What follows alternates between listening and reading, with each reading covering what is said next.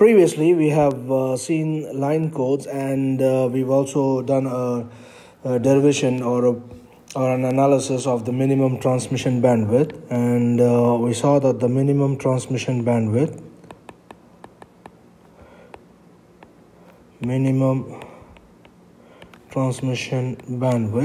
which we denote as BT, it should be at least half the symbol rate when we are using rectangular pulses. Okay, and we've done this for the case of rectangular pulses in the previous video, and we've also derived what is the minimum transmission bandwidth for M-array transmission, and that gave us the transmission bandwidth should be at least n times w by logarithm to the base 2m, right?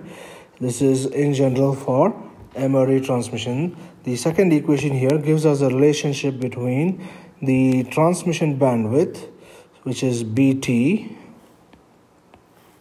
so that's the transmission bandwidth, and W is the signal bandwidth that we are wanting to transmit, the bandwidth of the signal that we are interested in transmitting. Okay, M is the M-array transmission that we are going to use. It is a power of 2, so it can be binary, in which case M is equal to 2, or 4-array, 8-array, so M can have values 4, 8, 16, 32, and so on.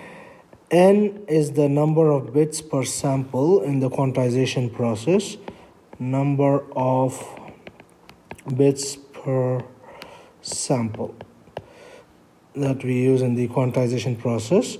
So that's N, and that is equal to logarithm to the base 2L, where L is the number of quantization levels, where L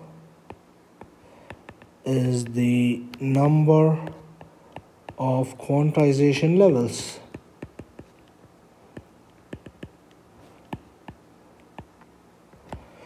Today we are going to do an example on computing the transmission bandwidth, and we will see what happens when we are transmitting at a certain rate or speed, how the bandwidth requirement changes when we change the value of M, right?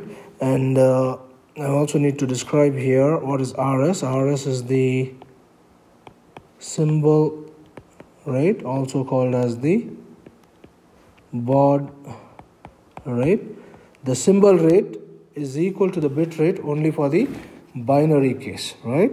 So RS is equal to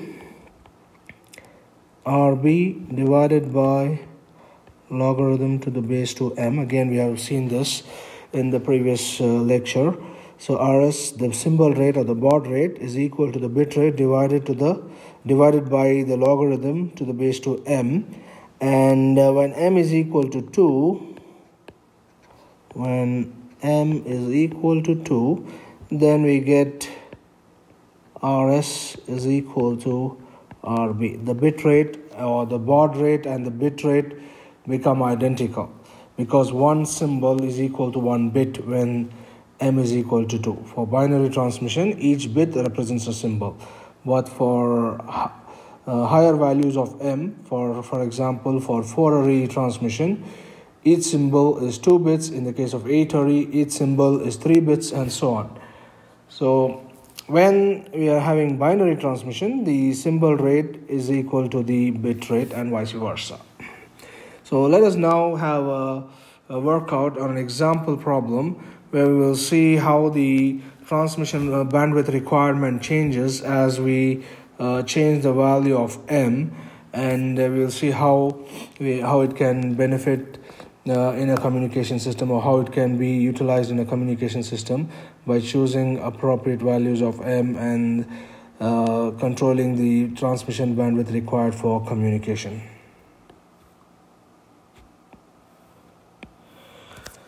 So we have our example here, which states that a signal which is sampled at 8,000 samples per second and quantized using 16 quantization levels, and we are asked to find what is the minimum transmission bandwidth required when Such a digital signal is transmitted using binary pulses and with 8 array pulses, that is when m is equal to 8 and 16. Okay, basically we're asked to find the transmission bandwidth for different values of m. And whenever you see the word binary, you should automatically instantly realize and recognize that that corresponds to m is equal to 2. Binary means m equal to 2. Okay, sometimes the value of m will not be specified, but when you see the word binary, it means m equal to 2. So let's try to find out what would be the transmission bandwidth for each of these cases. The first step is we will need to find out what is the source bit rate. So bit rate RB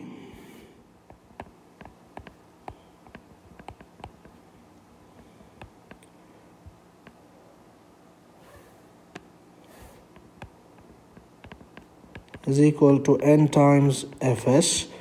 Okay, fs, the sampling rate, has been given to us in the question. N, the number of bits per sample, is given indirectly through L. So we can first compute n. N is equal to logarithm to the base 2L, which is equal to logarithm to the base 216. So that's equal to 4. So therefore, our bit rate RB is going to be equal to 4 times fs, which is 8,000. So that corresponds to 64,000 bits per second, or we can write that as 64 kilobits per second. So that's our source bit rate, which is 4 into 8,000. Okay, just a quick thing there. It's 4 into 8,000 is 32,000, right?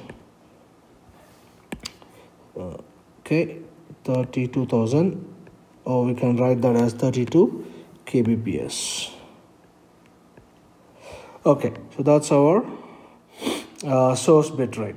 Now from the source bit rate, we can now proceed with computing the transmission bandwidth. And we'll start with the first case, which is the binary case. So case A, for binary transmission,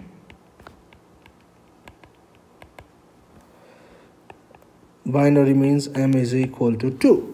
So in the case of binary, we need to find the symbol rate, because the transmission bandwidth depends on the symbol rate or the baud rate, right? RS. So the transmission bandwidth, the minimum transmission bandwidth, is half the baud rate. And for m equal to 2, RS is equal to RB. We've seen that earlier. So therefore, the minimum transmission bandwidth in the case of binary becomes 32,000 by 2. So that means the minimum transmission bandwidth, BT, is 16,000 hertz. Okay, the bandwidth, the unit for bandwidth is hertz. It's the frequency band required, so the unit for bandwidth is hertz.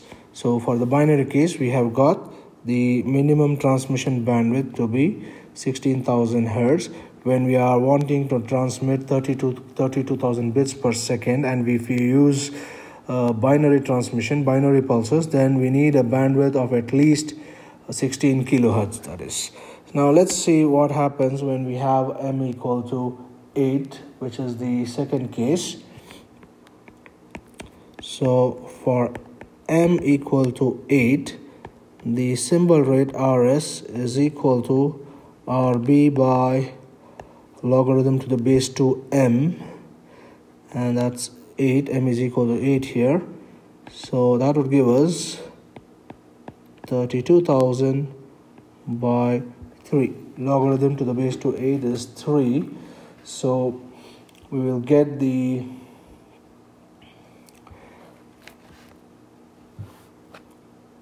symbol rate to be 32,000 by 3, and from that we will now compute the transmission bandwidth BT.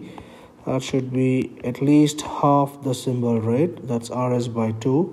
So in place of RS, we are going to substitute this value in place of RS, because that's RS. So that means the transmission bandwidth should be at least, that's RS by 2, right? So that will be 16,000 by 3. That works out to, so the transmission bandwidth, the minimum transmission bandwidth should be 5333.33 hertz. Okay, so when we use m equal to 8 to transmit 32,000 bits per second, because that's our bit rate, right? We computed the bit rate here, that is 32,000 bits per second, and if you want to transmit at that rate with binary transmission, we need a bandwidth of 16,000 hertz on the communication channel. And if you use m is equal to 8, then the required bandwidth goes down from 16,000 to 5,333. So it goes down by a factor of 3, because the symbol rate has gone down by a factor of 3 in this case. So you see that the transmission bandwidth is decreasing when we use higher value of m. So let's do the third case for m equal to 16 now. So for m equal to 16, again the symbol rate RS is RB by log 2m, which is 32,000 by logarithm to the base 2 16, which is 32,000 by 4.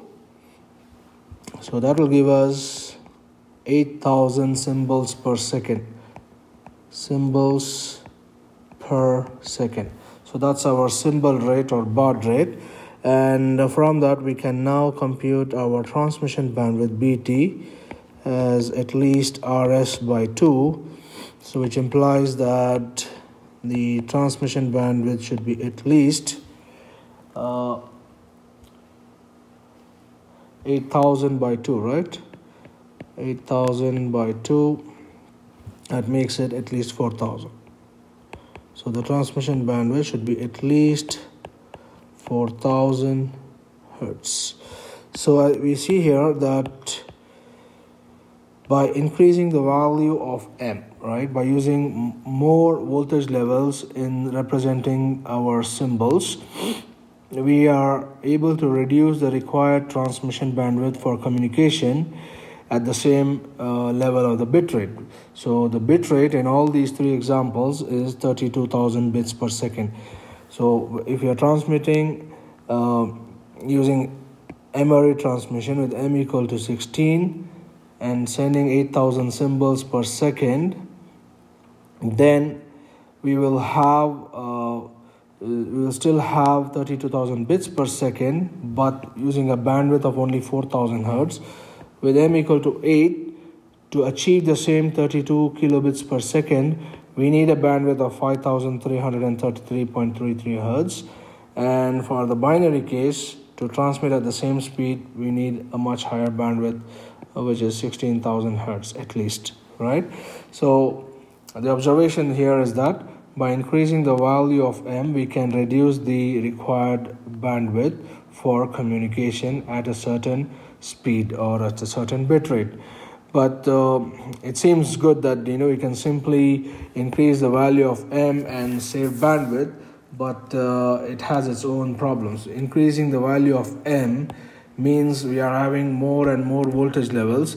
That means for a given peak-to-peak range of the signal, or for a given peak-to-peak range limitation, the separation between the voltage levels will become smaller and smaller, and therefore the effect of noise will become more stronger. The noise will affect the signal in a stronger way, in the sense that the bit error rate will increase. So just to give you an indication, so when m is equal to 2, we are using only 2 voltage levels. So we have, say, 1 voltage level there and another voltage level there.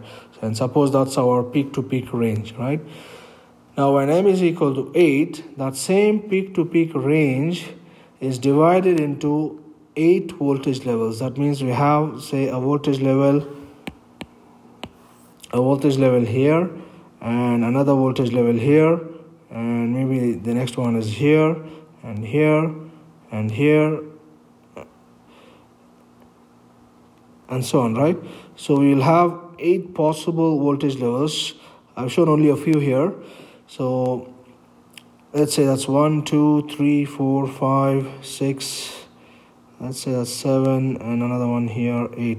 So I just made 8 different levels here. So that's one level, that's another level, and so on, right? So when we have multiple voltage levels, what you notice is the separation between the voltage levels, which was quite large earlier, that has become very small now. When we increase m for a given peak-to-peak range, the separation between the voltage levels becomes smaller and smaller as we increase the value of m, and that means when noise gets added to the signal, right? So the effect of noise becomes more severe. So in the binary case, even such a big amount of noise was not going to cause us much problems, because the voltage levels are still further apart than the level of the noise. But if a similar kind of noise affected this particular signal, then it would become difficult to identify whether this component or this part of the signal is belonging to this voltage level or this voltage level, right? So the effect of noise becomes more severe, and it would lead to increase in the number of errors in the received signal. So it looks good in terms of efficient utilization of the bandwidth, or to reduce the bandwidth requirement to increase m, but the cost we have to pay for that is increased bit errors. Okay, so that's the observation that we'll make here. So increasing m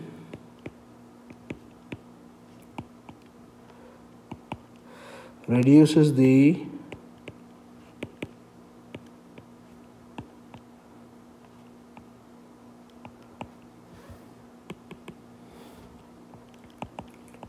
required bandwidth but increases the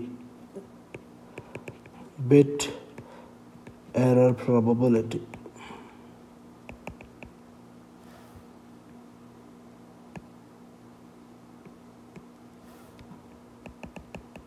Okay, so there is a trade-off here. We cannot increase m as we like. If we do increase m, then the effect of noise will be more severe and the errors will increase. So we'll have to do other techniques for detecting and correcting those errors as well, right? So that would increase the complexity of the system. But nonetheless, all these are part of a digital communication system. We use memory transmission. Of course, there are going to be errors in the received stream, and we have to detect where those errors have occurred and then correct those errors. And if those errors cannot be corrected, then we have to use some other mechanism to recover those bits. So all of this is part of a digital communication system, and we will be studying some of those topics in subsequent lectures. But obviously this course does not intend to cover all of the topics related to digital communication, but we will cover some of the important ones. Next, what we are going to do is we will see another technique in analog to digital conversion, wherein we want to keep the quantization noise as small as possible, right? We've discussed this during the topic of quantization, that quantization introduces error, which is non-reversible. Once introduced, the quantization error cannot be removed, and therefore it is pertinent that we keep the quantization error as small as possible in the first place, right? So we'll see a couple of techniques, but we will talk about only one of the techniques in this video, and the other technique we'll talk about it in the next video, and that is called as differential pulse code modulation. We will see what is differential pulse code modulation now, and then we'll see how, what is the principle behind it, and how it can reduce the quantization error. Differential pulse code modulation, or DPCM as it is abbreviated, exploits the fact that when the sampling rate Fs is large enough, the successive samples have quite similar values. That means they have a high degree of correlation. So let us see from this diagram what we mean by that statement. So when we have the sampling rate, which is shown to be here, so there's a sample, these red dots are representing the samples, but if we increase the sampling rate further, and let's say we added extra samples over here and here and here and so on, then we would have those additional samples somewhere here and here and here as well. So when the sampling rate is increased, then the successive samples, the samples which are next to each other, have a high degree of similarity in terms of the values, right? They have a high degree of correlation. Technically, we call that successive samples have a high degree of correlation or similarity in their values. See, the values are going to be quite close to each other. So if this was, say, 3.2, then this is going to be, say, 3.23, 3.24, 3.21. So you see that when the samples are quite close to each other, their values are going to be quite similar most of the times, except when the signal is having a high slope like this. When the signal is having a steep slope going in, that means it has a vertical transition either from the top to the bottom or from the bottom to the top. When the slope of the signal is high, then the difference between the values of adjacent samples could be high, but for the most part of the signal, as long as the sampling rate is high enough, then the neighboring samples would have values which are quite similar to each other. And differential pulse code modulation exploits this fact, so in order to reduce the quantization error in the quantization process. And the way it does it is by predicting the future samples based on the information of the previous sample. So if we know that a particular sample is having a value of 3.2, for example, it looks like here, 3.2, then the corresponding, the next sample would have a value which is very close to 3.2. Now, the process of predicting the next sample value, that is beyond the scope of this course. So you just say it's a predictor, which is an accurate predictor that gives us a predicted value that is an accurate representation of the actual sample value. But the method or the procedures involved in the prediction process are an advanced adaptive signal processing topic, and that is beyond the scope of this course. So we will just say that we have a block called predictor that would predict and give us the predicted values. Now, assuming that this predictor is a good predictor in the sense that it is predicting a value that is very accurate or very close to the actual value, that means the difference between the actual value and the predicted value is going to be small. So in DPCM, what happens is, in DPCM, the fact that successive samples have a high degree of correlation is utilized to predict the samples. So the sample values are predicted right? And if the predictor is good,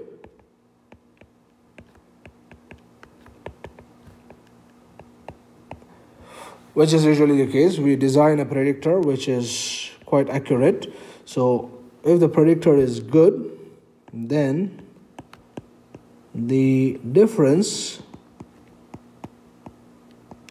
between the actual sample value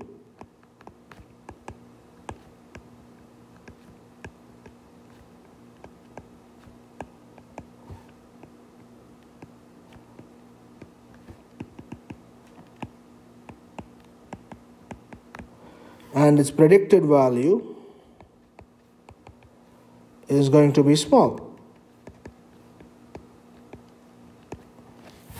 Now, in DPCM, what we do is, rather than quantizing the actual signal, we will be quantizing the difference signal.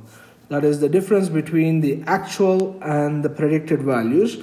We would plot that as a waveform and then quantize this difference signal rather than this actual signal. So because the difference between each of these each of the actual sample values and the predicted values is going to be very small, that means the peak-to-peak range of the difference signal would be much smaller as compared to the peak-to-peak range of the actual signal.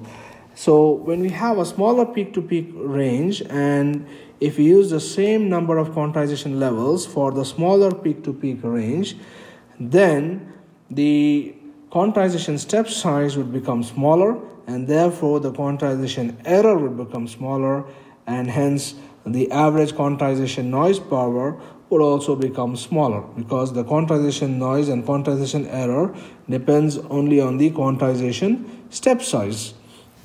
So we are trying to reduce the quantization step size here by reducing the peak-to-peak range of the signal that we are going to quantize, and we do so by quantizing not the actual signal but the difference signal, which comes from the difference between the actual and predicted values predicted by the predictor block.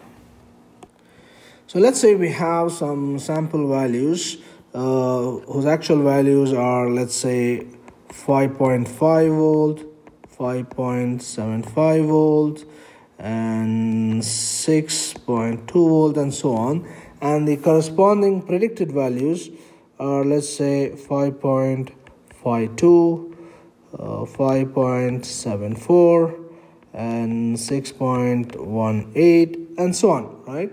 So the actual value is given on the left hand side of this table and the predicted value on the right hand side, and the difference between them would be the prediction error. So the difference, so between 5.52 and 5.5, it is 0.02. Between 5.74 and 5.75 is minus 0.01, and this will be 0.02 negative as well, right? So in this way, if you keep on doing it for a large number of samples, what you see this, even though the actual signal is having voltage levels which are quite large, the difference values are always going to be very small numbers.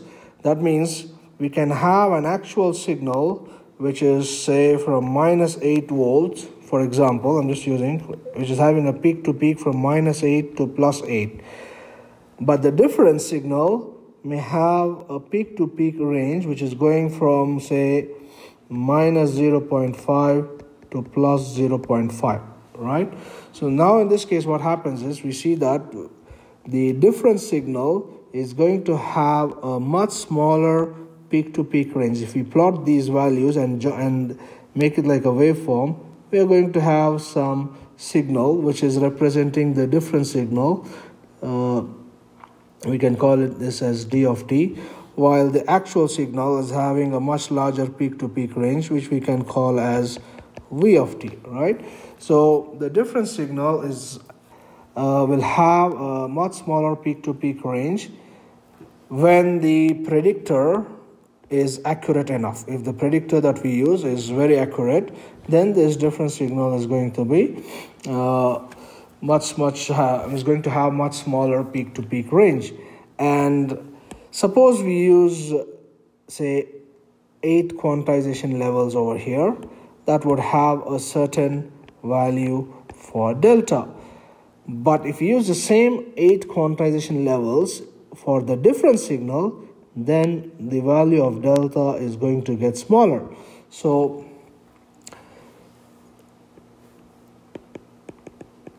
difference signal has smaller peak to peak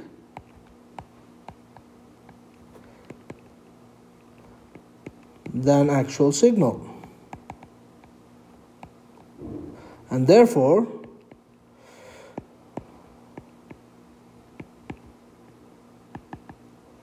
quantizing the different signal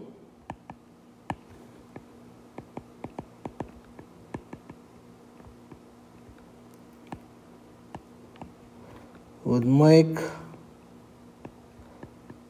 the quantization step size delta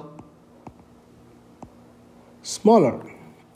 So if the peak-to-peak range of the difference signal is smaller by a factor of 10, then the step size would also become smaller by a factor of 10 for the same number of quantization levels. So if you use, say, 8 quantization levels, L equal to 8 here and also L equal to 8 here, because the peak-to-peak range is smaller in this case, the value of delta would become smaller by the same factor by which the peak-to-peak range in D of t is smaller as compared to the peak-to-peak range of the actual signal V of t. Okay, and this is the principle behind the behind differential pulse code modulation, or DPCM.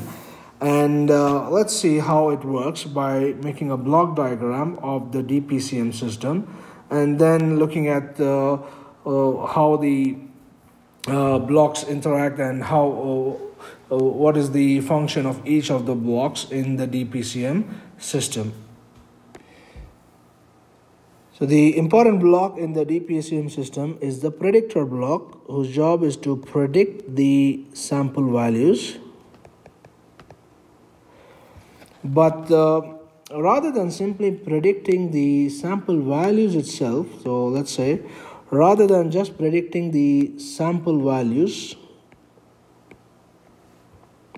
that is these samples here, the predictor goes a step further by predicting not just the actual sample value, but the quantized value of the sample. For example, each of these samples is going to get quantized to the nearest quantization level, which would be, for example, at 3, right? So the predictor not just predicts the actual sample value itself, but it predicts the sample value including the quantization error.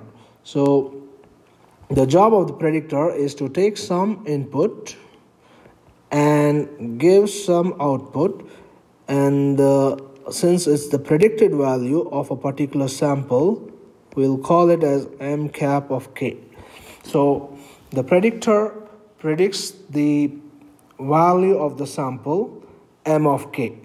So we distinguish the predicted value with the actual value by putting this hat on top of the notation m hat of k or m cap of k. So that denotes that it is the predicted value of the sample. But we could design the predictor to not just predict the sample or the actual sample, but to predict the actual sample including the quantization error as well, because the actual sample is going to be approximated to the nearest quantization level. So we can design the predictor to predict the sample including the quantization error. So that gives us the predicted value of the quantized sample value, and to denote that it is predicted, we put this cap on top. And the next thing we do is we compare this predicted value with the actual value and take the difference between them, because that would be the error between the actual value and the difference value. So we compare it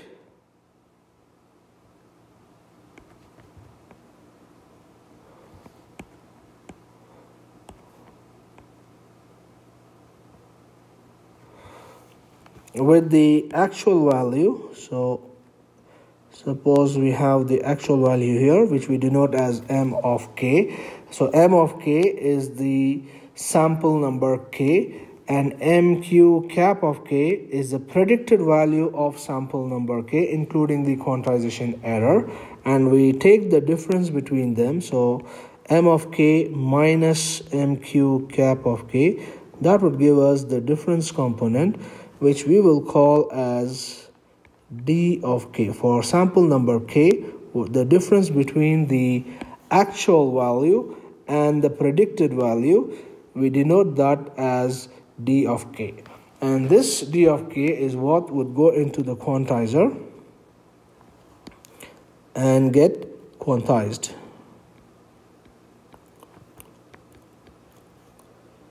So we'll put the quantizer block over here.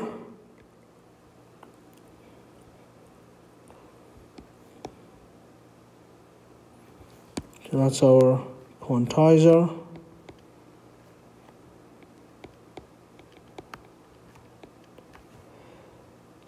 And at the output of the quantizer, we would have the quantized version, which we will denote as dq of k. And obviously the quantizer introduces some error, which is the quantization error.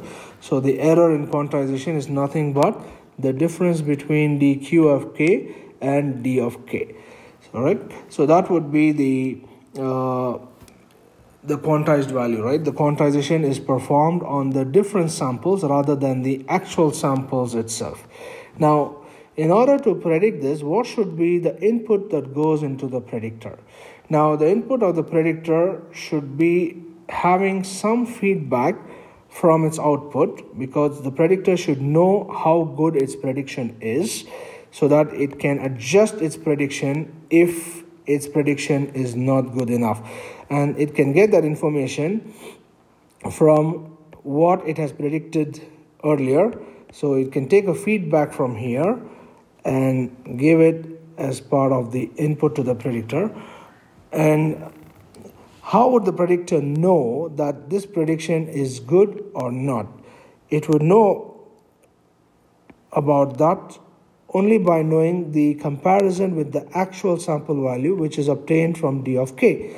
So we will take the the quantized version of d of k and add that to the output of the predictor. So the output of the predictor along with the quantized version of dq of k is added together and fed back as input to the predictor. So now the predictor is getting some information related to its prediction previously, as well as the associated difference between its predicted value and the actual sample value, and the error produced by the quantizer also. So the d of k gives it an indication of how much is the difference between the output of the predictor and the actual sample, and dq of k gives it some information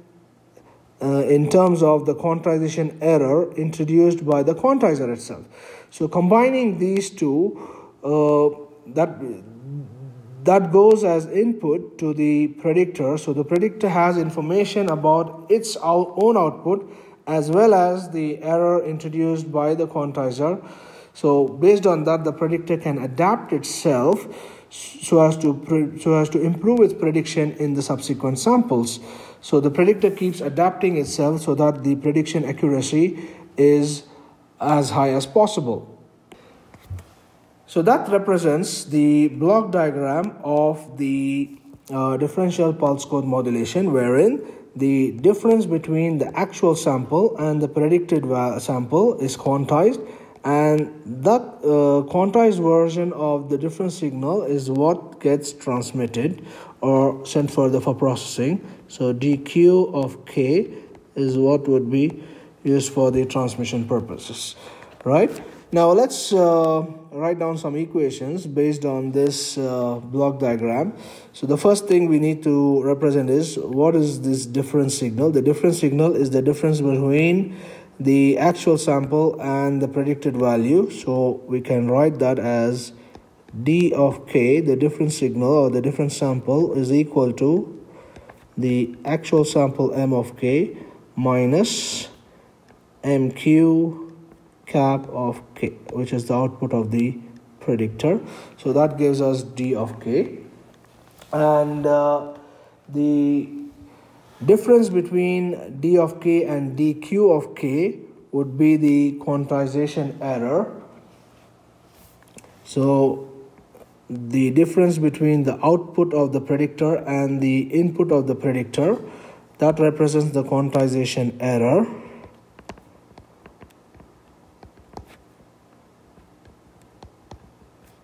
Which we are going to denote as q of k.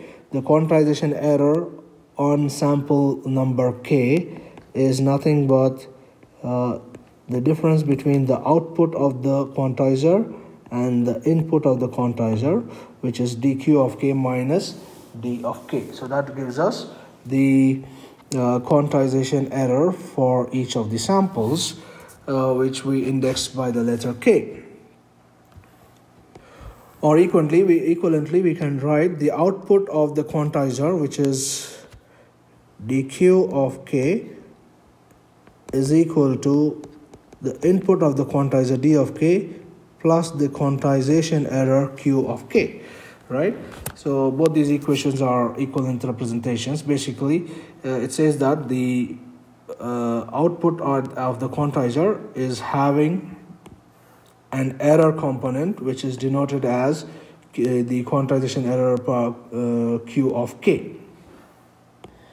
The next thing we are interested in is to represent what is the input of the predictor, which is nothing but the feedback coming from its output, which is mq of k added to dq of k, mq cap of k, that is, plus dq of k. That goes as input to the predictor.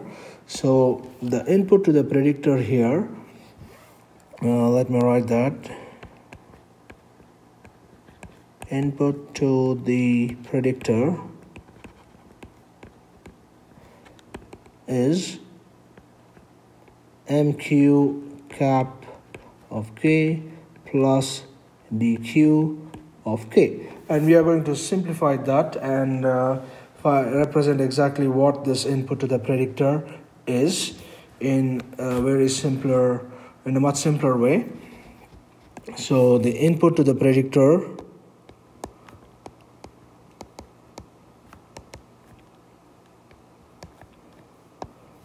which is mq cap of k plus dq of k. But what is mq cap of k? If we go back to the previous slide, we can write mq cap of a from this equation as m of k minus d of k, right? So we can bring this mq cap to the other side and the dk to the right side. So we can now write mq cap as m of k minus d of k. So that would give us mq cap of k.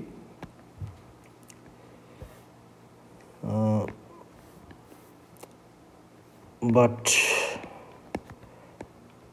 mq cap of k is equal to m of k minus d of k, okay, which is evident from the block diagram, and we would substitute that in the equation above. So m cube cap of k will become m of k minus d of k plus dq of k, and now we will combine these. Dq minus d of k is, we've seen here, dq minus d of k is nothing but the quantization error q of k. So that becomes equal to m of k plus dq of k minus d of k, which is equal to m of k plus the quantization error q of k, which we would simply write as mq of k, which is nothing but the actual sample value including the quantization error. But what we should note here is that the quantization error q of k here is based on quantizing the difference signal, which has a much smaller peak-to-peak range as compared to the actual signal. Okay, so since we are quantizing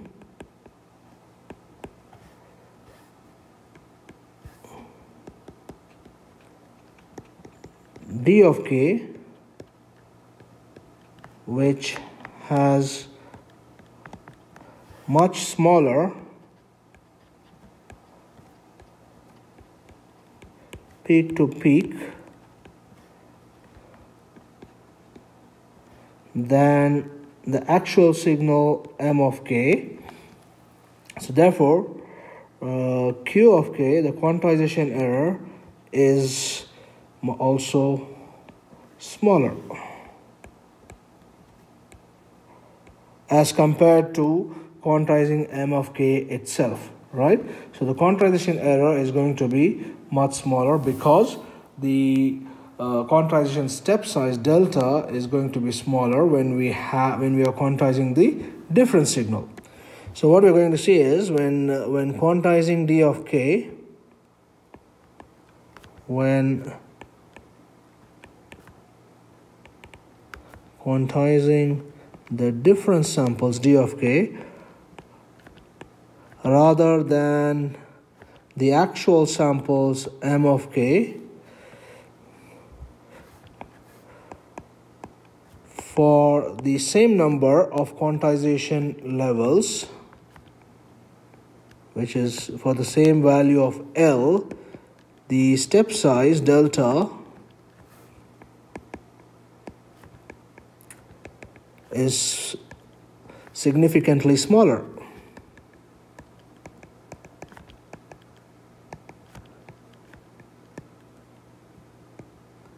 So therefore, the quantization error for a particular sample q of k, which would be delta by 2, the maximum value of q of k, max would be delta by 2, half the quantization step size. That would be smaller because delta is smaller, and that would mean that the quantization noise power NQ, which is delta squared by 12, is also going to be smaller. Right? So that is how the differential pulse code modulation reduces or minimizes the quantization error and hence the quantization noise power by quantizing the difference signal rather than the actual signal itself. So that gives us the benefit of reducing the quantization noise power. But what we should remember here is that all of this is based on the condition that the predictor is accurate enough to predict the samples correctly. That means the difference signal should be the difference between the actual sample and the predicted sample value must be very small. But sometimes when the signal is having a high slope, as suppose in this part of the signal, suppose if I mark this part of the signal where the slope of the signal is very high, then we could end up in a situation where one sample is here and the next sample is not having a value which is very close to it because the slope is large. Even at a high sampling rate, the next sample value could be here. So the difference between these two sample values is much large as compared to this part of the signal where the two neighboring samples have values which are very similar to each other, right? And in this case, the values are not so similar. If this is say 4.7, then this is like 0.6, for example. So we see that the successive samples are not quite similar when the slope of the signal is large. When we say the slope of the signal is large, we mean that the signal has a sharp transition, a vertical transition, either from the positive to the negative or negative to the positive. All right. So in that case, the successive samples will not have a high degree of correlation, and because the predictor is designed based on the assumption that successive samples have a high degree of correlation, and that assumption is not true, then the predictor will end up predicting values that would create a difference signal which is having a much bigger peak to peak. That means the difference value will be much larger, right? So when these differences become large, that means the peak to peak range of the difference signal would increase. And when the peak to peak range of the difference signal increases, then the advantage of DPCM gets compromised, right? So that's the cost. That's the negative side of DPCM, in the sense that when the signal slope is high, then the predicted values will not be so accurate. Okay, the difference between the actual and the predicted values will become large, and in such a situation we will have what is called as slope overload noise, which is due to the fact that the slope of the signal is large. So the predictor gets overloaded because of the slope of the input signal and is not able to predict accurately, and in such a case the average quantization noise power would go up as compared to when the correlation between successive samples is high enough, right? So that's called as slope overload noise. We will talk about that in the next video.